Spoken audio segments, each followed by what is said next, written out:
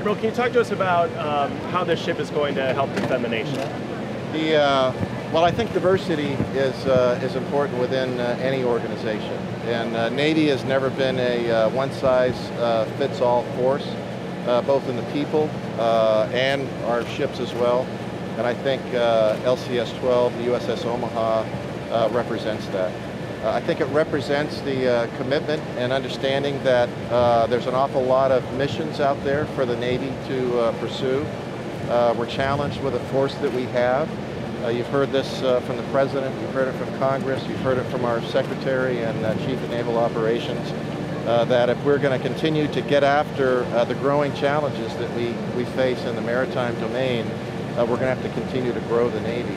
And Omaha is a piece of that. And it's fitting that we commission her here in San Diego. I grew up in San Diego. San Diego's always been a Navy town. And we could not do the things that we do over the horizon if it wasn't for the citizens of Nebraska, the citizens of Omaha, and the citizens of San Diego to support our sailors and their families. That this ship is stationed in San Diego. It's going to be part of the Pacific Fleet, and you mentioned the growing number of threats in the Pacific region.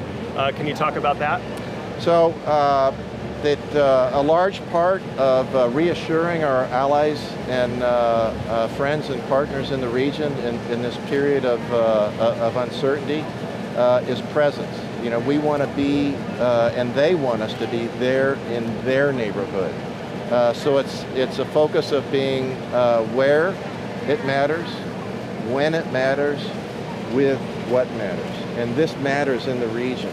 The LCS class of ships is a great fit for our allies, partners, and friends. In many ways, carriers are very important to us as well. You see it in USS Midway right behind us. I mentioned Carl Vincent right now is on deployment in the Pacific. But it's a match. It's making sure that we have the match right across the fleet, and that's why USS Omaha is so important to us. Admiral Roden was single-handedly, he was a key figure in fixing the LCS program. Unfortunately, he can't be here today.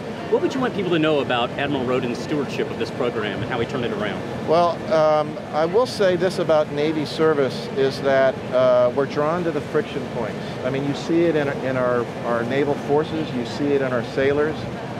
We're not a garrison force. We're out on the leading edge of where America's national interests are.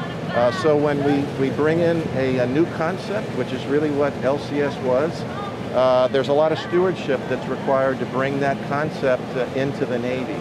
And Admiral Roden was certainly key in that. It was several of the speakers mentioned about how LCS has continued to grow into what it is today. I think it's safe to say that it will continue to grow and change as the region changes and as we learn more about how to fully integrate this ship into the fleet.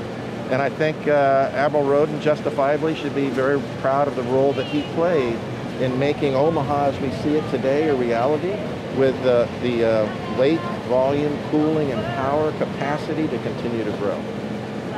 Admiral, you mentioned that this is one of the biggest flight decks that you guys have for this type of ship. Can you take us through the loadout and what you guys can land on the ship itself? So a key part of the United States Navy today and into the future is the flexibility of that Navy and the utility of that Navy. This ship was by design and through construction to bring great flexibility and utility to someone like me, like the Pacific Fleet Commander.